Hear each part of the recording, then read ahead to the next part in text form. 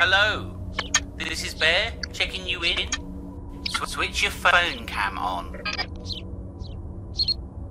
Ah, there we go. We see what you see. You made it alright. I hope the van didn't give you much trouble. Looks like the signal isn't great. The feed is quite laggy. New case, obviously. I haven't been to the location yet, but I believe Jen has set up some cams and the laptop. Jen, can you confirm? Hi. Yes, all set up. I did not linger. For a small, nothing kind of house, it sure packs a punch. Good vibes? Bad vibes? All of the above. I wish you good luck. And you're not wrong about the connection. And mine is laggy too. Yeah, like a badly dubbed movie. But hey ho. Okay, let's get you started. You can look around with the mouse. Pick up the post behind the front door. Looks like a few utility bills. Red Pit Road? Sounds cheery. Ah, looks like you're in London's East End. Hey, did you say Dread Pit Road? Yeah, London's East End. Cool, I'll check it out, see what I can find. Right. Let's get you started on the baseline test. Use the right click on your mouse to open your inventory. Select the EMF meter on the row of gadgets. It's the tool on the far left. Right click or select EMF to switch off inventory, and then take a reading from the light switch on the wall next to you. That's a level 3. Yeah, pretty standard for household electricals. It's unexplainable or moving EMF spikes we're after. Okay, you're all set. The next best thing is to find the laptop. You need to enter any findings or evidence into the system. Jen, any ideas on the location of the Dread Pit laptop? Yeah, I set it up in the kitchen. Straight through the ground floor, out the back.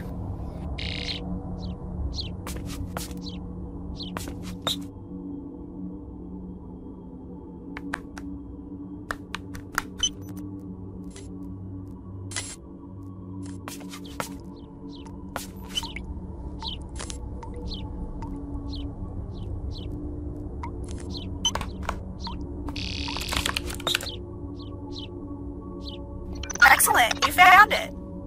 This gives you eyes on certain rooms of the house. You also enter your findings and evidence here. Click the tab to the left of the screen. Good. Here's a full plan of the house. You can add any phenomena you encounter to the map. For example, EMF 5 on the stairs or a walker on one of the floors. You may want to check out the types of phenomena. It's our way of categorizing ghosts. Walkers make unexplainable footsteps, pushers are known to shove ghost hunters, scrawlers leave marks on the walls, clickers flip switches and alarms. You get the picture. The more you identify, and the room that they haunt will help a lot with your investigation tonight. Ain't that right, Bear? Yeah, and you'll be alone tonight. No help from us.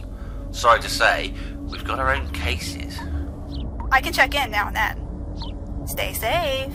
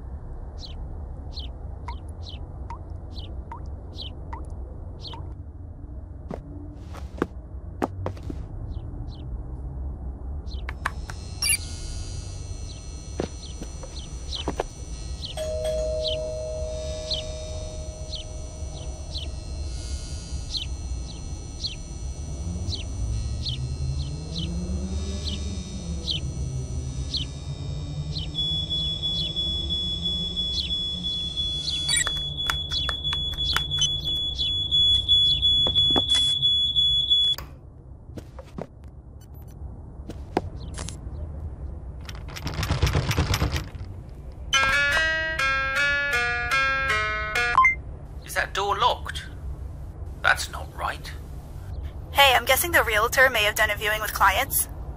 The what? The realtor? Estate agents selling the place? Hoxton's? I thought we had the place to ourselves. Nope, it's for sale. But why lock the door? I'll get onto them, see what's up. So stick to the lower floors, for now.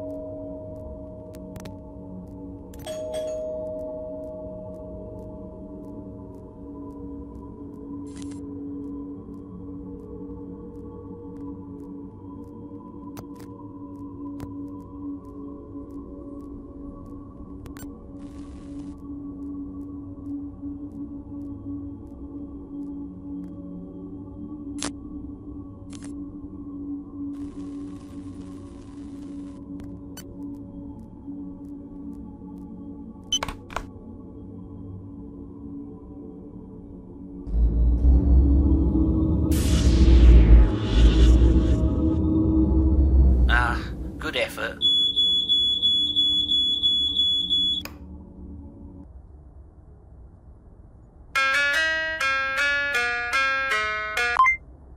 We've been looking over your work. So, you successfully identified... Handprints? That can only be a toucher. Weird, huh? Do they just feel about in our world? Right, you got a scroller too. I can check those markings and drawings, see what they mean. Whatever spirit is causing that phenomena is key to solving this case.